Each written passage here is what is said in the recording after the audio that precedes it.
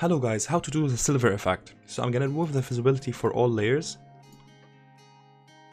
and the effect from the main layer.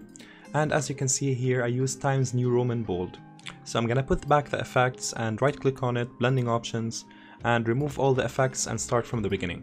So first I added a gradient overlay, I put it white and reflected and the rest. And then I added a bevel and emboss, and I put it on inner bevel, chisel hard, and depth 170, and the size, it depends when those touch. You can see they touch at 43. And then the gloss contour, I put it on this picture here, 120 angle, 30 altitude, screen 75, white here, and on this color I put it 1E, 1E, 1E, and I put it 75 and multiply. Then I added an inner glow, I put it on white, 50 opacity, multiply, edge, softer, size 70, and the rest. Okay, and then I added a duplicate of this layer.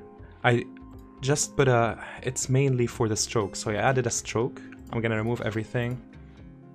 So I first added a stroke and I put it on 8, position outside and white, 90 angle and reflected. And then I added a bevel and emboss, which is very similar to the one before it. Stroke, emboss, chisel hard, 170, 8 size, similar to the stroke size. And gloss contour, same picture, 120, 30, and here I added the same color, 1E, 1E, 1E.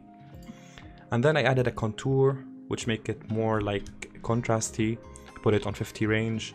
And then I put an outer glow. An outer glow, I put it on screen, 15, spread and size 1349. You can maybe put it a little bit lower to look better, I don't know. Okay, and that's it. And then I added a picture from Google, and we're done.